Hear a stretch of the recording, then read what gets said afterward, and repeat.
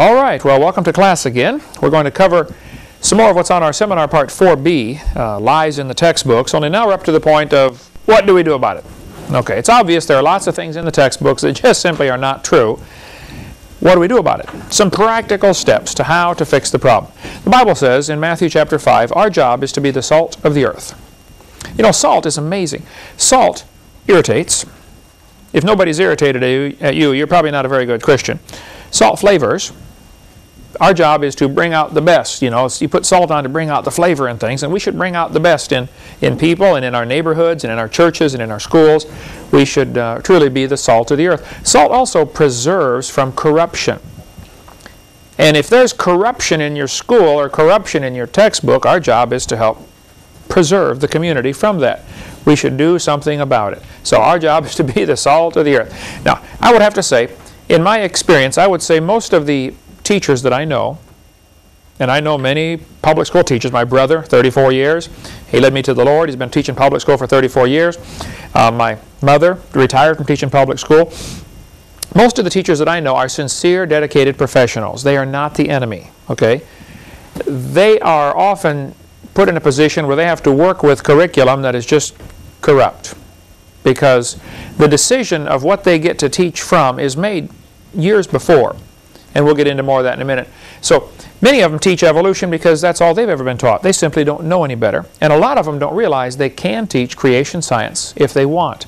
They've been taught you cannot teach creation science, but that simply is not true. Let me give you a little bit of the history behind this. First of all, it is perfectly fine for a teacher to teach creation science in a public school if they want to. Back in the 1800s, the average textbook taught about creation. Oh, got brand new chalk here. Good. If you got a textbook from the 1800s, you would see that they taught creation. They taught the earth is 6,000 years old, roughly, or was created in 4000 BC, and it was done in 6 days. They taught the Bible story. Then, from 1800, actually, 1836, I believe, is when the first public schools really got going, sometime in the early 1800s, and I think they started in Massachusetts, if I recall. But, and they taught the Bible as their curriculum.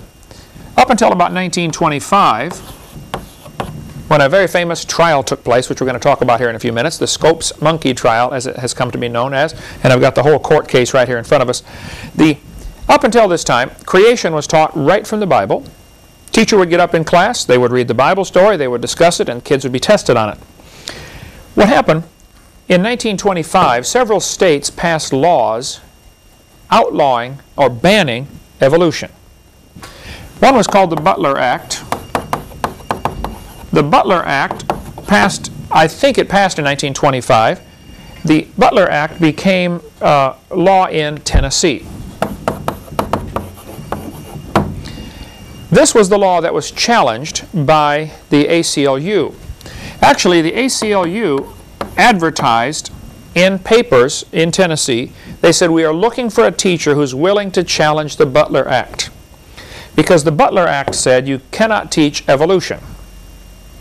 Okay, so this is important to know. This will be on the quiz.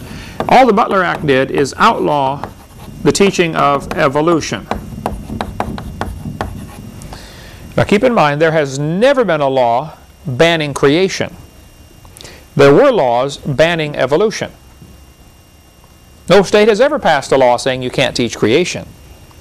So in 1925, the state of Tennessee passed the Butler Act, which said you cannot teach evolution, period. The ACLU advertised, and they said, we're looking for a teacher who's willing to challenge the Butler Act. They found a teacher named John T. Scopes. Put him on the quiz because he is a famous fellow here. John T. Scopes was approached at the drugstore in Dayton, Tennessee, which is north of Chattanooga. And by the way, there's a famous courthouse there where this trial took place, and you can still go take tours of the courthouse. I've been through it, been through Dayton many times. John Scopes was sitting around at the drugstore, and these guys came and said, would you be willing to testify that you taught evolution? And he said, well, I don't teach science, but I did substitute one day while the science teacher was gone, but I don't know if I really taught evolution or not. And they said, well, would you be willing to claim that you did? Perjury, in other words. You know, would you lie on the witness stand? He said, well, yeah, I'd be willing to testify that I taught evolution. So they had him indicted, or whatever the word is, for teaching evolution, even though he wasn't sure he'd ever done it. And the ACLU did all this just as a test case to try to get this Butler Act overturned. What they were hoping to do is get media attention. So the news media would come in, and boy, they did get a lot of that. And they wanted to make creationists look stupid and evolution look great. And they wanted to use this as a chance to really push their religion of evolution. Well, as it turned out, some very famous lawyers got involved here. Clarence Darrow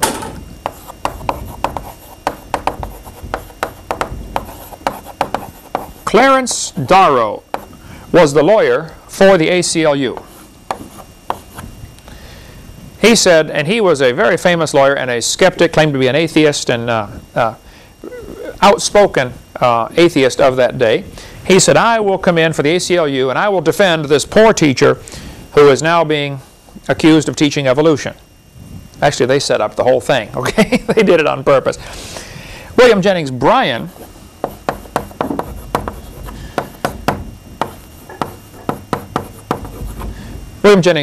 said he had 3 or 4 times been vice presidential candidate.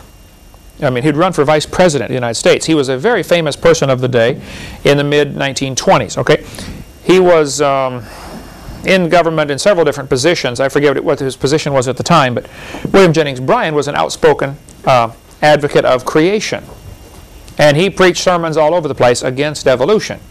So William Jennings Bryan came down to Dayton, Tennessee, and he says, well, I'll take him on. I'll defend the law, the Butler Act. And so it was quite the trial. It was very hot. The courtroom, they were worried the courtroom was going to collapse because so many people were crammed in there. So they moved everything outside. Plus, it was extremely hot down there in July, north of, well, you went to school in Chattanooga, you know, in summer it gets pretty warm. And here they were 90 miles north in the town of Dayton. The entire court transcript is available in a book called The World's Most Famous Court Trial. Fascinating reading.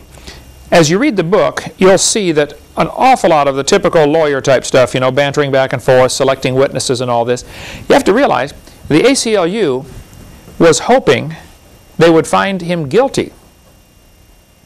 They were hoping their client would lose, and then they would appeal it to a higher court so it would get nationwide attention. And as the trial went back and forth, Bryan, though he was a great and godly man, I've got lots of stuff on William Jennings Bryan right here. Here's a book about William Jennings Bryan. If you want to read more, you can come get this. There's lots of good stuff. He was a great and godly man, but he made several serious mistakes. He said on the witness stand, I'm not sure that the earth is 6,000 years old, and I'm not sure that the days are real days. So here in 1925, he was a product of his times. He kind of believed in either the gap theory or the day-age theory. When he said that on the witness stand, most of the Christians were very disappointed in him right then. And it tells about it in the book. You know, they said, oh, you blew it right there. And boy, the Christians of the early 1800s and all through the 1800s and early 1900s, they did blow it for Christianity by not standing up for the obvious truth.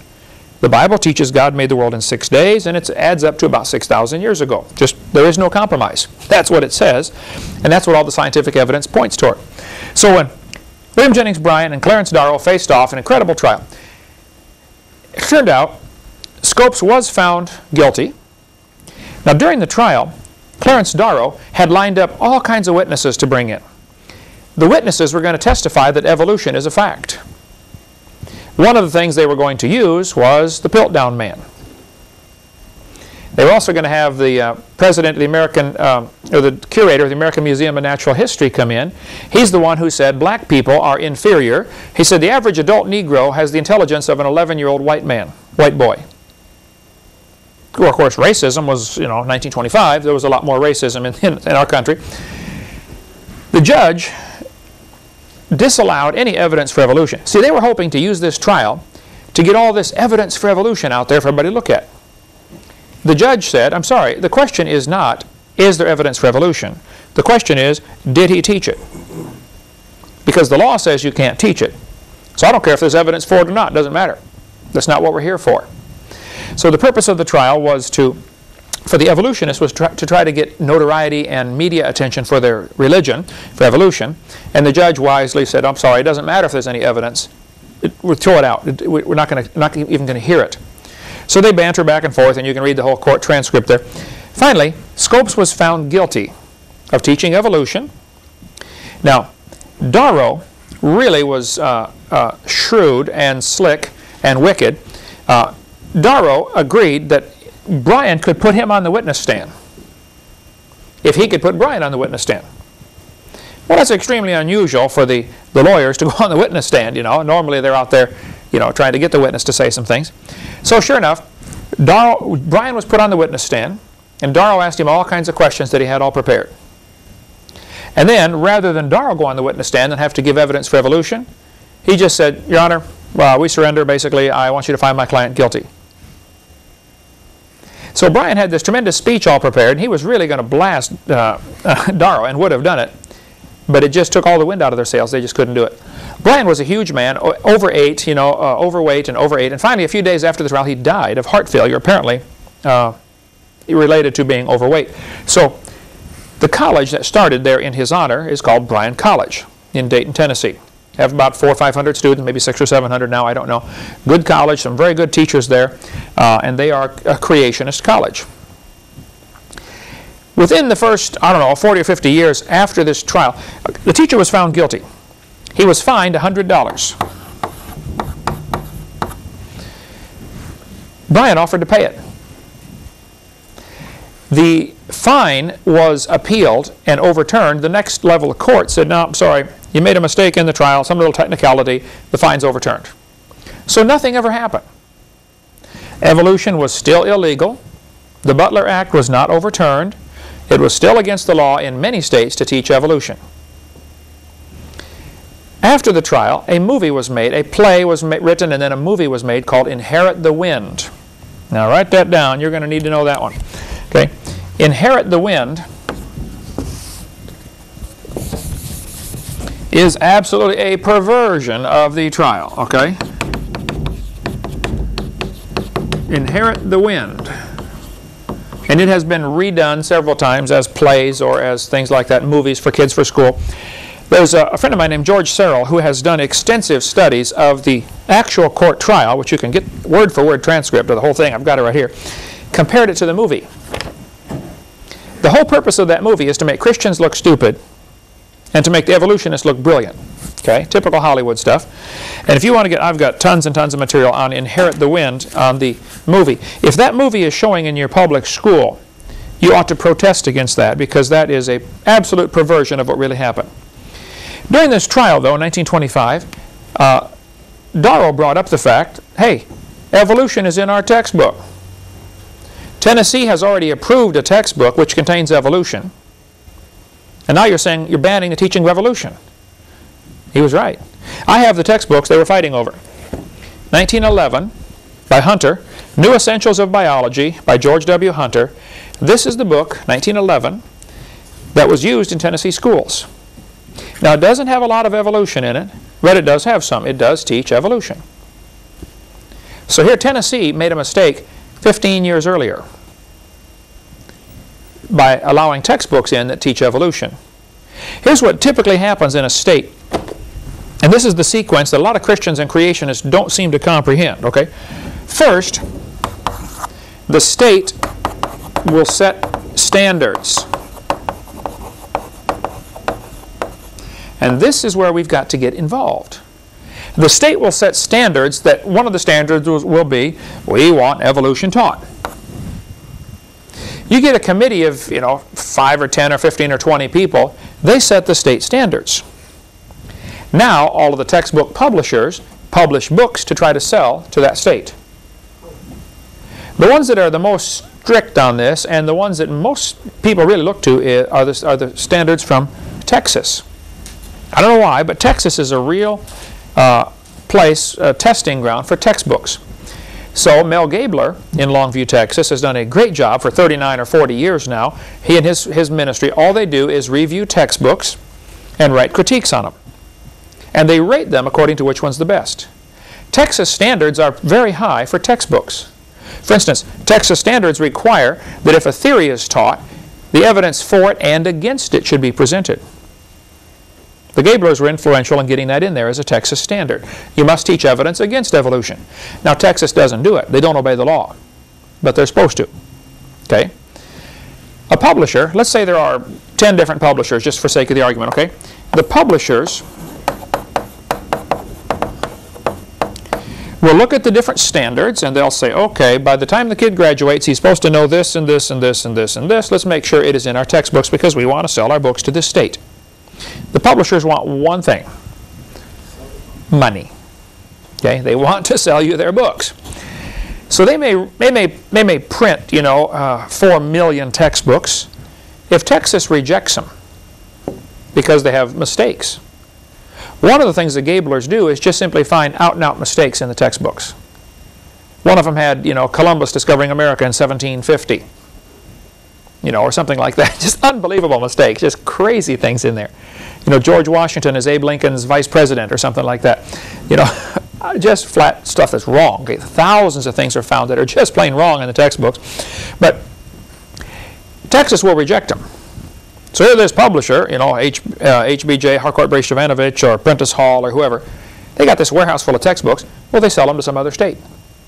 They make a new run with the corrections for Texas, but the old ones, the ones that didn't pass, they'll sell to other states that aren't looking, aren't watching. And this is what happens, because they don't want to get stuck with, you know, $20 million or $50 million worth of textbooks. So they'll sell them somewhere else. The state standards are set. Then the publishers publish books to meet the state standards.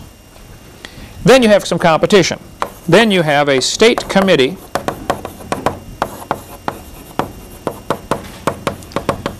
Now, 22 states have a state textbook selection committee. There are 50 states, okay? 22 of them have a state textbook selection.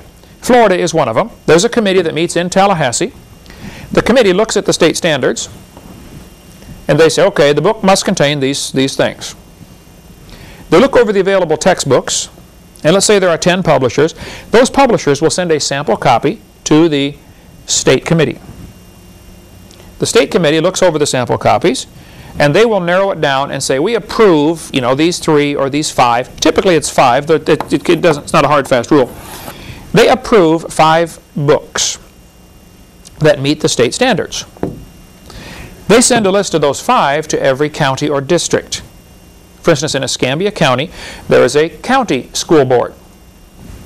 So at this point, the county or the district school board, they will select 1 or 2 books, okay? And then they will notify all the teachers in the county. You may pick a book, pick this one or this one. Let me see your book there for a second. Okay? This one had to go through this process. It was state approved, and then the county approved it.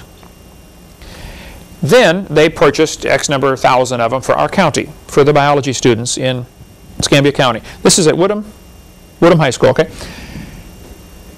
The basic idea is the teacher could order any textbook they wanted. They could order a Christian textbook. Your public school could order Christian textbooks, but the state won't pay for it. If you pick a book off the list we approve, then the state will pay for it.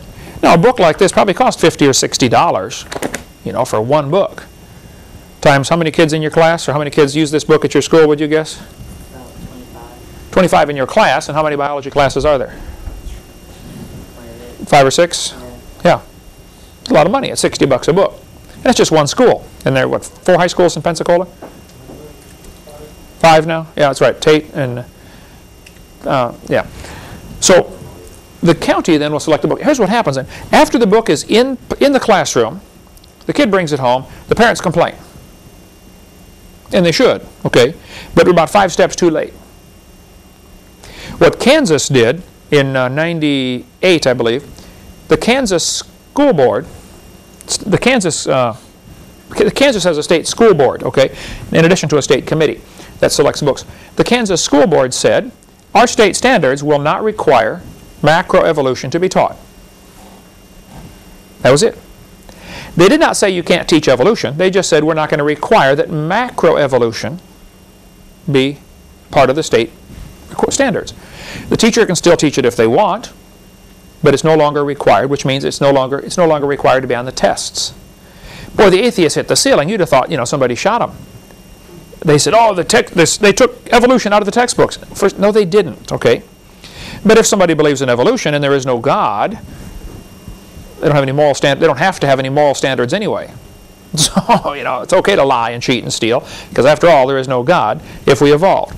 And if evolution is true, the toughest and meanest survive, you know, the strongest survive. The fastest lion gets the zebra. And so, you know, it's okay. As a matter of fact, it's good to get your cause accomplished any way you want. This is the typical scenario, though, that things happen. So, for most of American history, teaching creation was perfectly fine, and it was done in the textbooks. Laws banning evolution were introduced in 1925. Those laws were not overturned until 1968. It was against the law to teach evolution in public school in many states in America till 1968, when the last law was overturned. Now, the fact is, the books taught it anyway. They were still teaching evolution, even though it was against the law, but nobody wanted to challenge it for fear of a repeat of what's called the Scopes monkey trial. How it got the name Scopes monkey trial, I don't know, but it's the trial in Dayton, Tennessee. So, it was against the law to teach evolution. There has never been a law banning creation. Never has been. Then in 1980, Arkansas passed a law demanding equal time.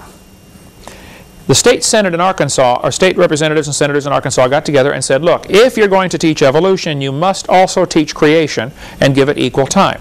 This was called the balanced treatment idea. If we're going to teach one theory, let's teach the other theory. That's what the citizens in Arkansas wanted. That's what the Congress and Senate wanted. That's what the governor wanted.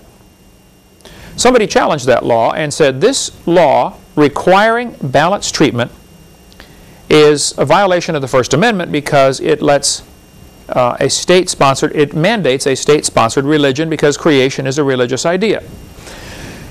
Well, I think they're right. Creation is a religious idea, and now you have the state sponsoring a religion. The only problem with the law was they were requiring creation to be taught. The teachers already had the right to teach it. They could have taught it if they wanted. But when the Senate comes in, or Congress comes in and says, you must teach it, they crossed the line, and that's what the judge said. Now, in 1987, Louisiana did the same thing. Louisiana law was written much better, and I think probably was, I don't know of any serious flaws in it. I read the whole thing. But Louisiana in 1987 tried the same thing. They said you must have balanced treatment. Now see, what they're doing, in my opinion, in both states, they worked on the wrong end of the problem. I don't think that's the way to handle this at all. Just my humble, unbiased opinion. And since this is my class, we'll just teach whatever we want, right? Choice number one, evolution only.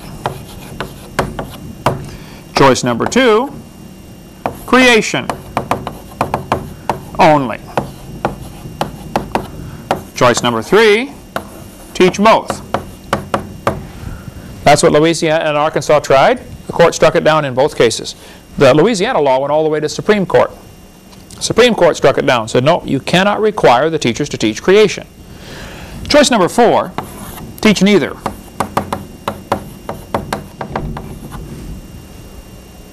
This has been tried and tried and tried, and Christians and creationists still get excited about doing this. It's not going to work. I'm sorry, it's not going to work. And so give it up. An awful lot of money and time and energy has been wasted. So when somebody in a local school area tries to come in to demand equal time, the atheists and evolutionists they're not too scared about that. They know it's not going to go anywhere. So they like keeping these Christians busy, wasting or trying to get equal time. Go ahead and write your letters, get your petitions, get the parents fired up. Doesn't matter. You're wasting time. What if instead all of our effort was put into one thing? Get accurate textbooks.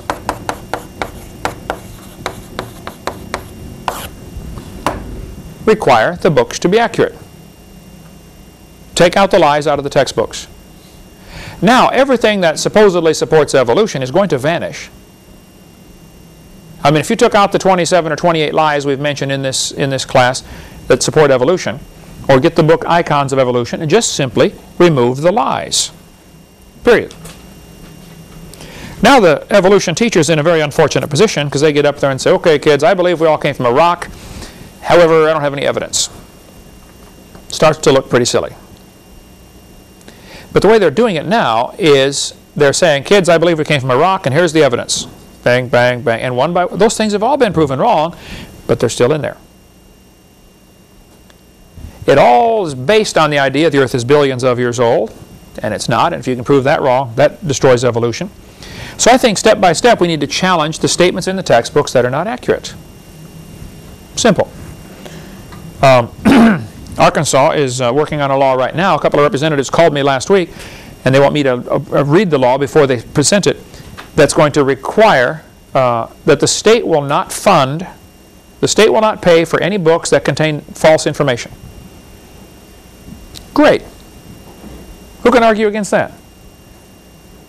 And if they'll follow through on it, that's the thing, okay? So there are many good impact articles that deal with this subject of the laws in the 1980 and 1987 Louisiana law that required balanced treatment. So we need to have a quiz question. What were they asking for in Arkansas and Louisiana? They're asking for balanced treatment, and the court struck it down. They said you cannot do that. Basically, the whole purpose, the whole point of all this was you're not allowed to require this. And how people didn't catch on, I don't know. Even guys like Stephen Jay Gould, who's the Marxist professor at Harvard University. Stephen Gould said after the Louisiana trial, no statute exists in any state to bar instruction in creation science. It could be taught before, and it can be taught now.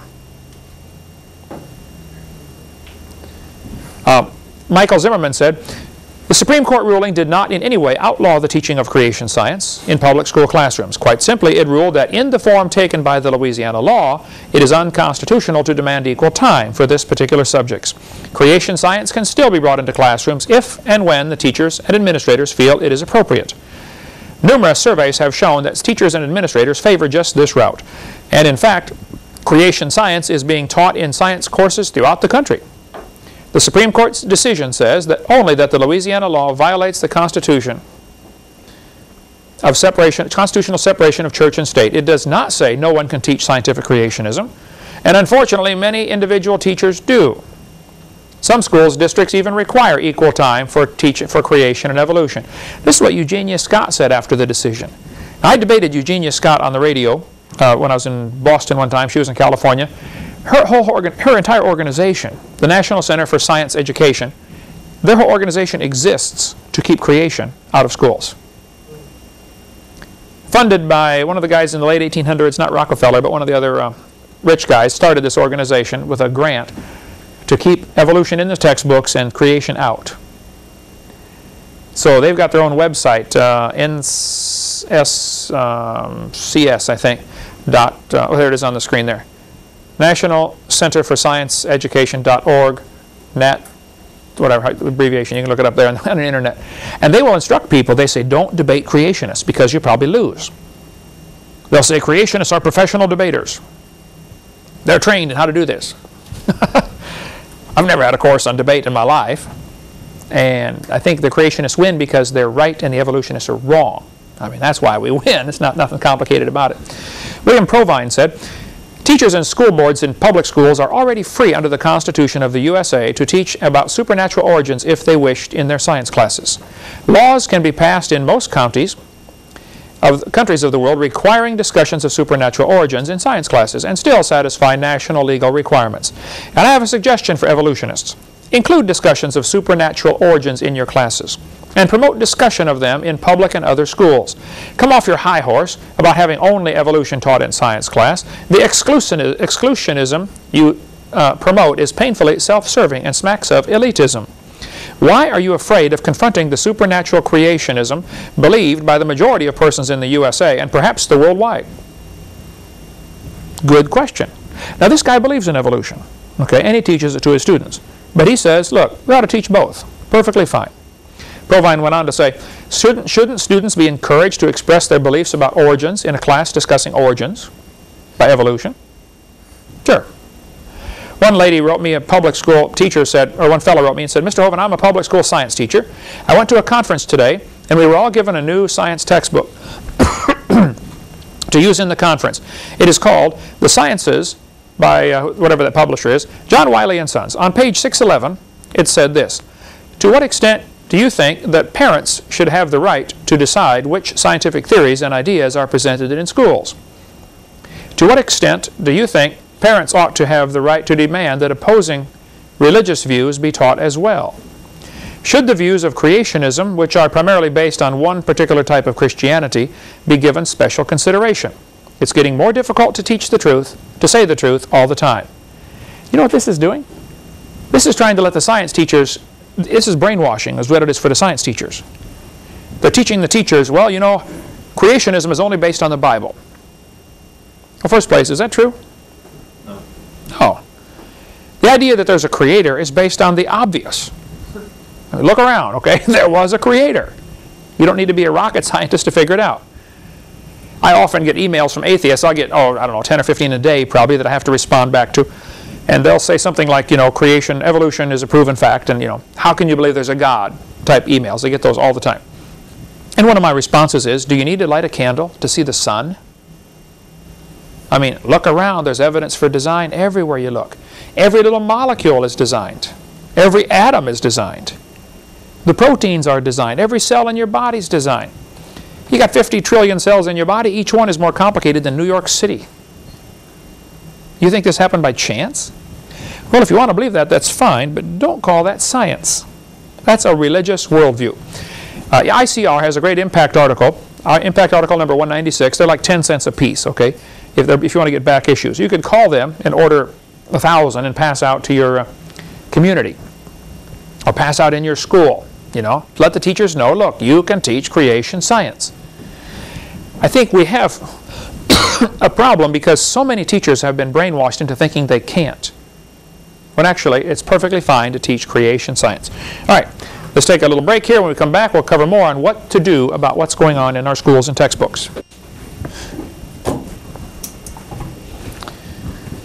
Okay, let's continue now. Some things you can do to fix the problem in your local area, in your school. Okay, you can start a Bible class right in your public school. Elizabeth Ridenour will help you do that. Her phone number and address is right here. She has helped get Bible classes started in public schools all across America. There are now over 150,000 students studying the Bible in public school from her curriculum. I met with her several months ago when I was preaching in North Carolina, and she's a great lady and will help you get a Bible class started if you'd like to do that. You might want to get the book by Dwayne Gish. We sell it to our ministry for $5, Teaching Creation Science in a Public School. Now, he very carefully distinguishes between creation science and biblical creationism. Teaching creation science says, look, the scientific evidence says there must have been a creator. Teaching biblical creationism says God made the world 6,000 years ago. The first man was Adam. His wife's name was Eve. You know, that kind of stuff probably is not, should not be taught in a school. Certainly, that's a tough question to answer, but there's a difference between teaching biblical creationism and teaching scientific creationism. The fact is, the evidence is overwhelming. There must have been a designer. Mel Gabler said, states can legally require teachers to discuss evolution. They cannot require them to discuss creation. Teachers may discuss creation if they wish, but the states cannot require them. The Gablers are great friends in this battle against the evolution theory. You can contact them. Their website is TXBK, for textbook, reviews, R-E-V-W-S, at AOL.com. So you can get a hold of, that's their email, get a hold of the Gablers or their phone number here on the screen in Longview, Texas. The courts allow states to require discussing scientific weaknesses in evolution, but not require discussing creation. So a state could pass a law that requires the weaknesses of a theory to be taught. Texas did that, but they're not enforcing it. What would have to happen is somebody would have to get on this county textbook selection committee, somebody like a bulldog that says, look, I'm hanging on, I'm not letting go. And you just simply say, these books do not match the state standards. The state standards require weaknesses. The book doesn't present weaknesses. If they buy the book anyway, then they ought to be sued for breaking the law. The problem in this battle, as I see it, is most Christians are too nice to sue people. We'd let them poison our kids rather than stop them, you know. And it's time we do something about it, in my humble opinion. Back in 1963, a Supreme Court I think this was the case where they're taking prayer out of the schools with William Murray, Madeline Murray O'Hare. If not, it was one of the cases shortly thereafter. But the court held in 1963, it certainly may be said the Bible is worthy of study for its literary and historic qualities. Nothing we have said here indicates that such study of the Bible or of religion, when presented objectively as part of a secular program of education, may be effected consistently with the First Amendment. In 1980, the Eighth Circuit Court ruled, I'm sorry, this was the U.S. Supreme Court. Okay? Supreme Court said, the Bible may constitutionally be used in an appropriate study of history, civilization, ethics, comparative religion, or the like. So, in 1980, the Eighth Circuit Court said the school can use the Bible because it will enhance the students' knowledge and appreciation of the role that our religious heritage played in the social, cultural, and historical development of civilization. But if you go check your textbooks now, any mention of Christianity has been stripped out. You might find 2 pages on Marilyn Monroe and 2 sentences on George Washington. It is unbelievable what's happened in the textbooks. They're being rewritten to play down Christianity and to emphasize all sorts of things that they have as part of their plan toward a new world order. In 1987, Supreme Court ruled, teachers already possess the flexibility to present a variety of scientific theories about origins of humankind. They are free to teach any and all facets of the subject. Teaching a variety of scientific theories about the origins of mankind to school children might be done with a clear secular intent of enhancing the effectiveness of science instruction. This is the case that Stephen Gould commented on and said, look, the courts have never banned creation. There were laws banning evolution, but they've never banned creation. California State School Board, their policy is, discussions of any scientific fact, hypothesis, or theory related to the origins of the universe, the earth, and of life, that's the how, are appropriate to the science curriculum. So I would encourage Christians to realize, look, it's perfectly fine.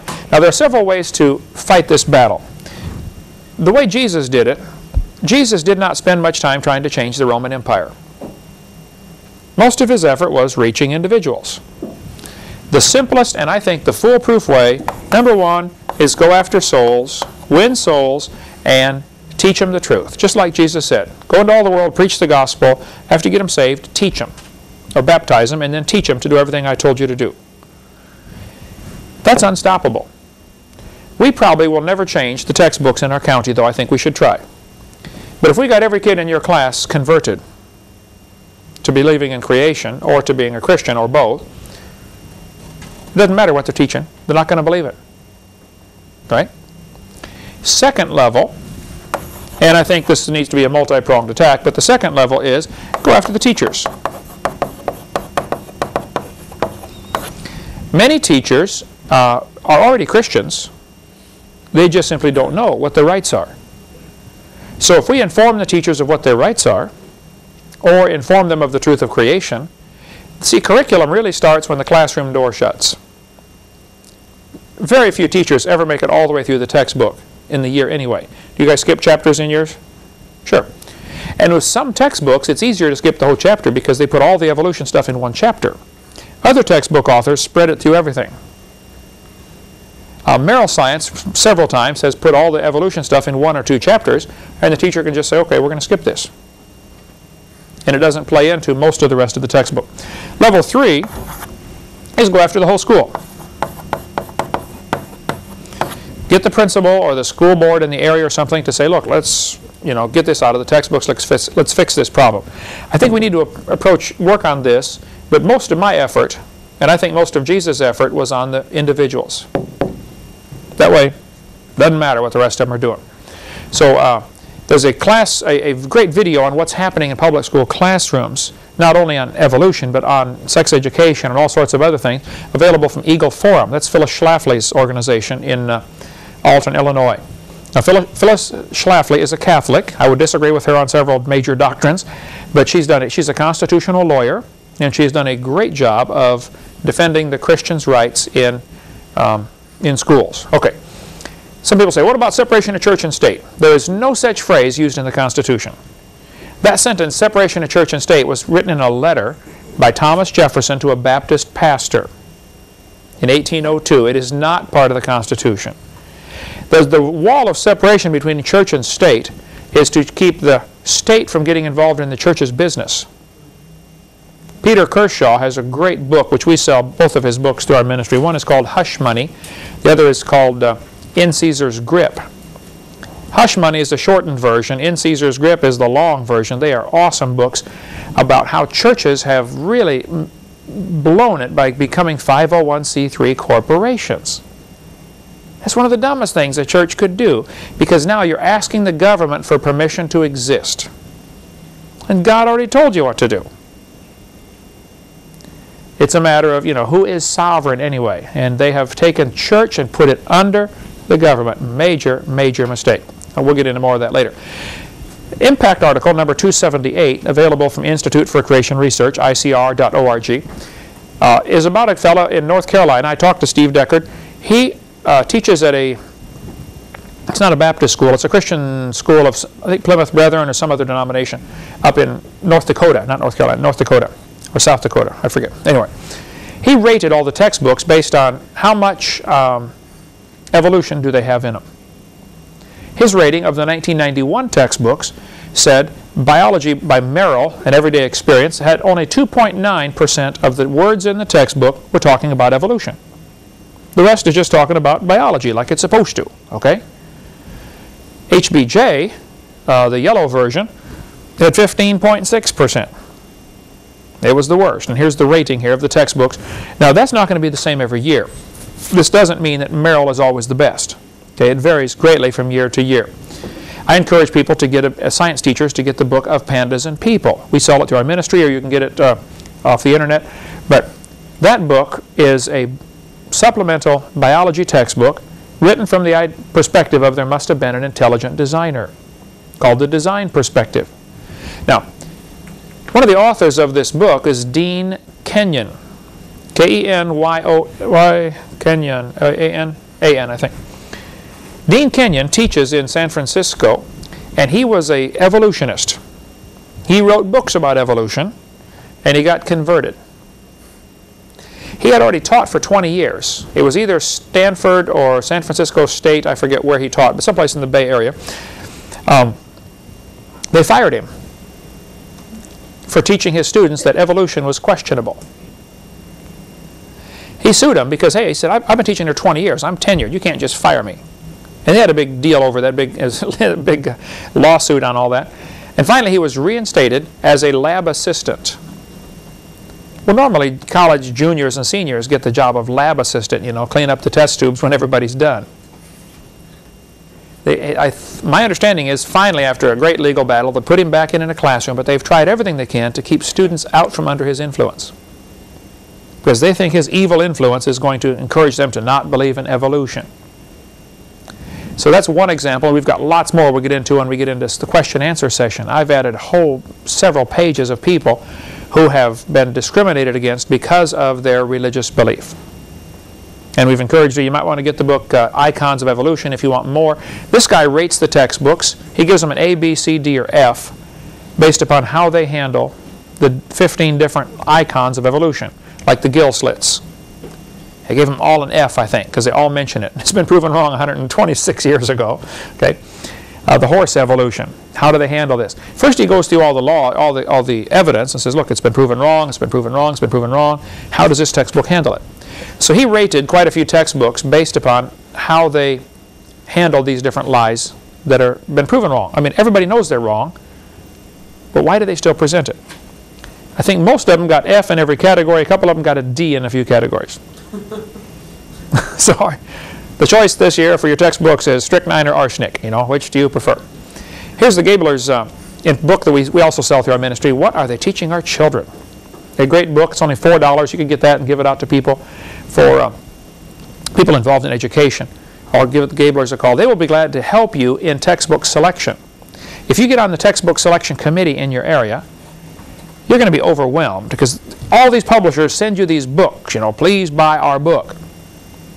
You don't have time to read them all. Gablers have already done it. Get on that committee and say, call right to the Gablers and say, look, now they work on a donation basis, okay? Write to the Gablers and say, here's $200 or here's $300 or whatever. Please send us your evaluation of these books. Because it's going to cost them, you know, to print the pages and to send them to you and all that kind of stuff, plus their staff they have there. So I would encourage you to do that. That's CRSC.org has a rating of textbooks also. The Gablers wrote me this letter in the 2000, and they said, Dear Dr. Hovind, thank you for using What Are They Teaching Our Children? You will be interested to know that in our 39 years of work, we have never seen publishers so sensitive or schools so receptive to our textbook reviews and ranking. See, what the Gablers do is they review all the textbooks and rank them. This one's the best, this one's the worst. They don't recommend anybody buy one or not buy one. They just rank them according to best to worst in their opinion. And they send that ranking sheet all over Texas to school boards. School boards look at this ranking sheet sort of like Consumer Reports, you know. They're the Consumer Reports of textbooks. For instance, one thing they do is they rank them on just how many inaccuracies do they have. How many things are in here that are just flat wrong, okay? And every textbook has mistakes, I'm sure, but some have lots and lots of mistakes. And so they rank them, and then, of course, this greatly affects sales. So the publishers now are getting hold of the Gablers saying, okay, we're sorry, what would you like in the books anyway? You know, it took them 39 years to get where they are, but I would encourage you to take advantage of what they do, because they are a great asset to the Christian. He went on to say, we're also pleased to recommend the Harcourt and Scott Forsman Elementary Science Series. They are much less dogmatic on evolution than the others we reviewed. So why reinvent the wheel? These folks are doing it, you know. Take advantage of what they're doing. They also do a lot of work with the history books. Mr. Fry, I forget his first name now, works with the Gablers. He's not Gary Fry, it's a different Fry. But he is a incredibly intelligent man. And he reads all these history books and finds mistakes. You know, that's the wrong date here, that's the wrong date there, and, you know, and just loads these books down with, says, look, we can't buy this book because it's inaccurate. Okay? Adolf Hitler is quoted as saying, let me control the textbooks and I will control the state.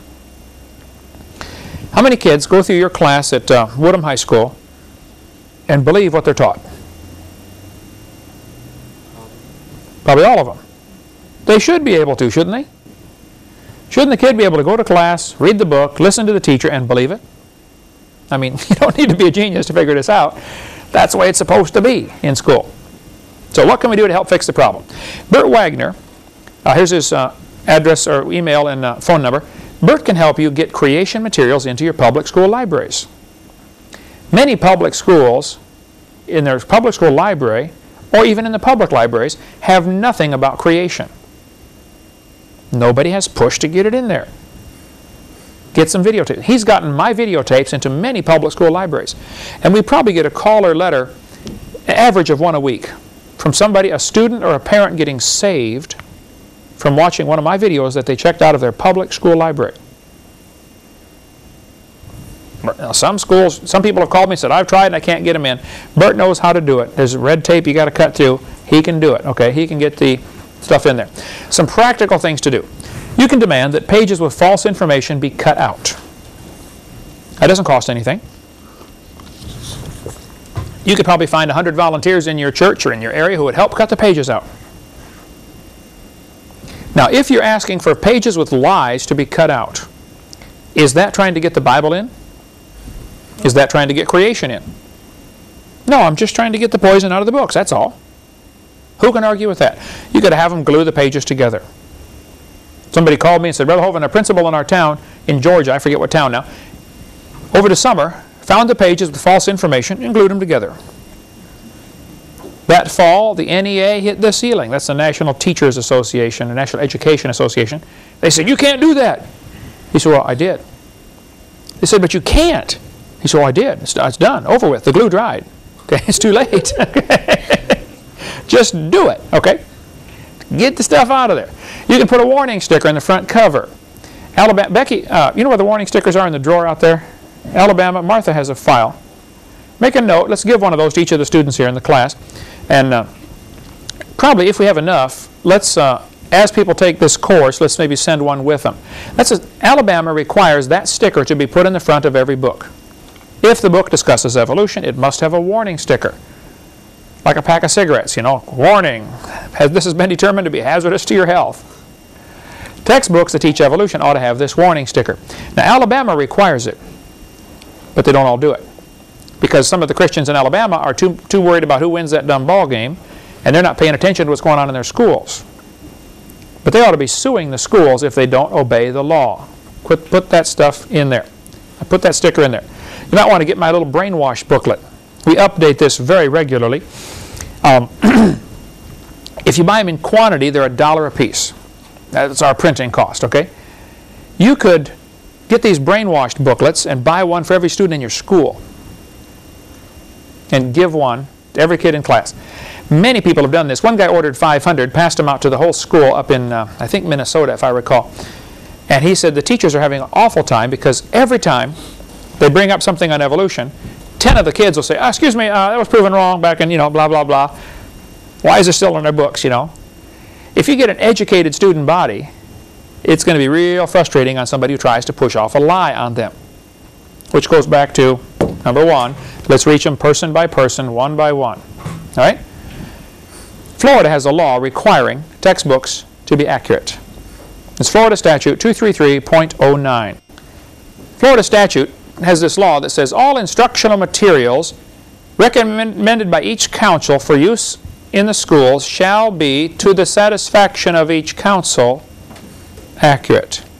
Anybody see a problem with this? The books have to be accurate as long as the council thinks they're accurate.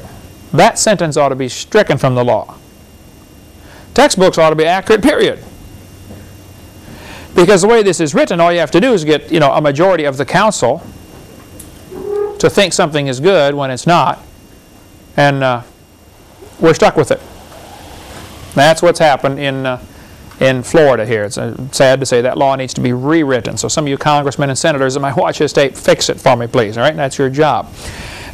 In Texas, Title 19, Education 66.66 I or L, I don't remember, says instructional materials shall present the most factual information accurately and objectively without editorial opinion or bias by the authors. Theories shall be clearly distinguished from facts and presented in an objective manner. Well, that's the Texas law, but Texas doesn't do it. So some folks in Texas ought to go to their school and say, look, you're not obeying the law. Would you like to fix this, or should we go to court and talk about this? I don't know of any cases where evolution has ever been taken to court. Creation has been on the witness stand where they had to defend creation. If evolution had to be defended, it would lose. But nobody ever approaches it that way. Look, evolution is a lie. If you have some evidence for it, I'd like to see it. If you don't have any evidence for it, then quit teaching it. Get it out of the textbooks, okay?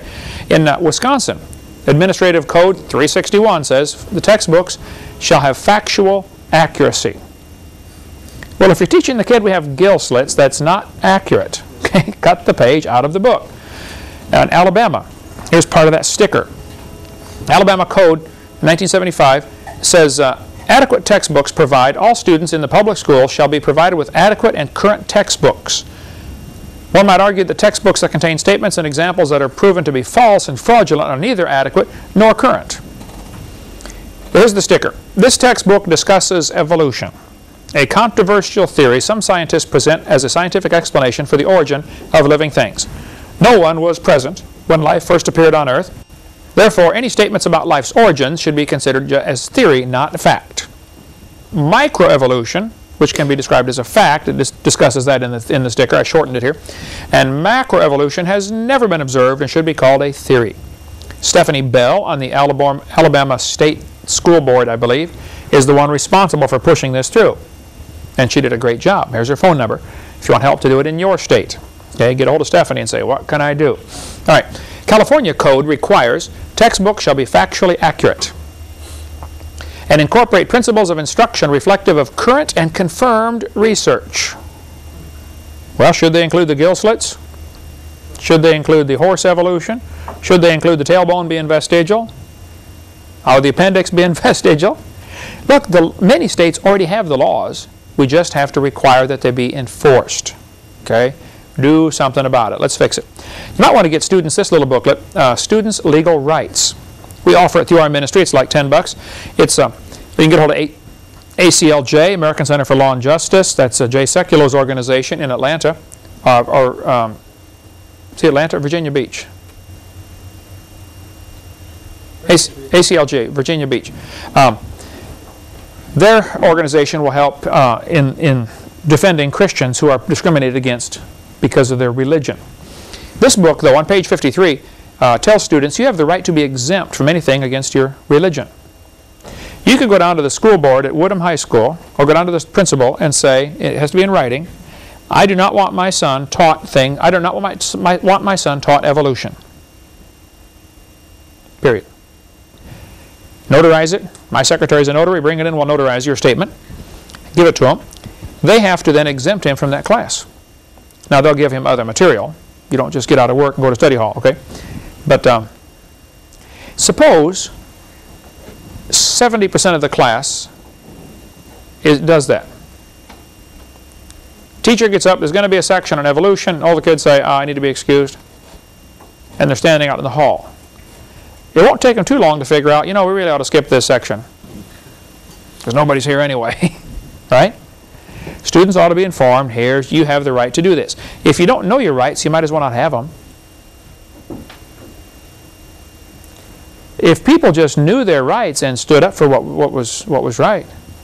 One guy gets stopped by police officers, he'll say, oh, am I being arrested? No. Well, then am I free to go? No. Oh, then I'm being arrested. Arrested means stopped. No, you're not arrested. Well, then can I go then? Just back and forth like that. I don't know if you want to do all that or not, but that's what he does. Now, here's some pitfalls to watch out for. If a school is going to have a good program, I speak in lots of public schools, very frequently they will make it an opt-in. In other words, the kid has to take a note home and get it signed, or else they can't come to the program. And how many kids take a note home and forget to bring it back? We had, what was his name today, sitting there, came over to visit today, 4 years old, has a note pinned on the back of his shirt. That way it's sure to get home and sure to get back. Pin it on the back. The kid forgets he's got it back there. How many notes did you forget to get signed and get in trouble for? Lots of them, right. See, they always make it an opt-in program. If the bad guys don't want the kids to hear this, but the school's going to have this program anyway, let's make sure the kids have to, make it hard for the kids to go see this. Now, if it's going to be a bad program, if they're going to have a homosexual come speak on, queer lifestyle or something, they will make sure it is an opt-out program. In other words, everybody has to come unless you have a note not to come. Now, that is totally unfair, but that's the way it happens. And we ought to be up in arms and say, look, we're not going to allow that at this school. Let's have a level playing field. Okay? Everybody ought to be... these ought to all be the same. None of this opt-in, opt-out kind of stuff. Now, kids, let me encourage you, if you go to public school, don't confront your teacher publicly if possible. Okay? Talk to them after class. No teacher responds well to a public confrontation in front of their students. Number 2, if you're late to class frequently, or the troublemaker or the goof-off in class, if you don't do your homework and you don't pay attention, please don't tell them you're a Christian. Okay? You're not helping. You should be a good student. I recommend you do this. If a test question comes up, for instance, in this biology book that you have, you know the answer that they want from the book because you've done your homework, right? You can simply say, the textbook says, blah, blah, blah, blah, blah. However, this is not correct and has been proven wrong, Preach to them. Now, this way, the teacher knows, hey, I learned it, but I didn't swallow it. They can require you to learn it. They can't require you to believe it. When I became a Christian, a sophomore year in high school, I was in English class. My English teacher was evil, wicked, vile, godless, okay? And always giving us assignments to write, and kids would write just really bad stuff, I decided, hey, I'm going to write all papers on Christianity, how to get saved. I would try, it didn't matter what the assignment was, I would try to twist it around and get the gospel in there somehow, okay? And then I asked Tom, who sat next to me, I said, Tom, would you proofread my paper for me? It's due tomorrow. Tom Pisano, you preached at his church. Reading all my English papers my sophomore year in high school got Tom interested in the gospel. Tom came to church with me and got saved. Then Tom brought his neighbor and his best friend John with him to church, and John got saved, and John and I went off to Bible college together. Tom ended up, he's now pastoring a church. I've preached there and you've preached there, right? Tom Pisano in East Peoria, Illinois, Creve-Coeur, Illinois. It's from that English class. Okay? So, learn the material, but do not swallow it. You can ask to be exempt. Of course, you have this legal right to do that. I think some practical steps to follow. You can give your teacher a video to watch at home. Video is a great way to get people converted.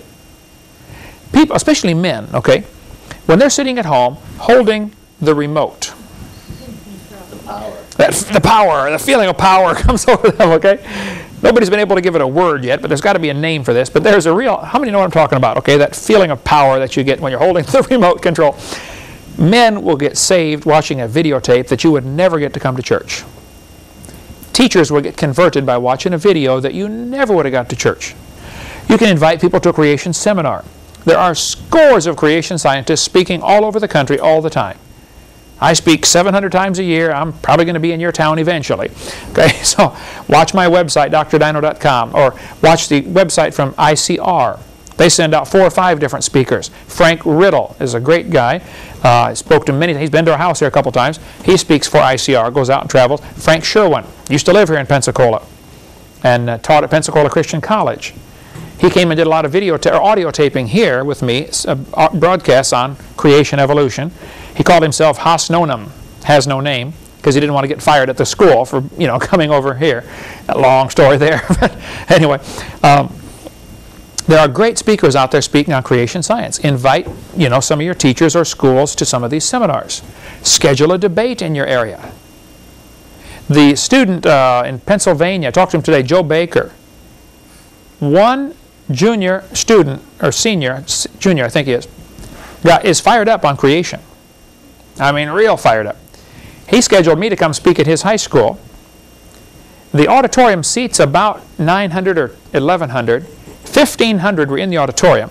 I mean, seated all down the aisles, lined down the aisles, all across the back. And they turned away over 300 people. They wouldn't let them in. The principal was about to pull his hair out. He said, the fire marshal is going to throw me in jail for the rest of my life, you know.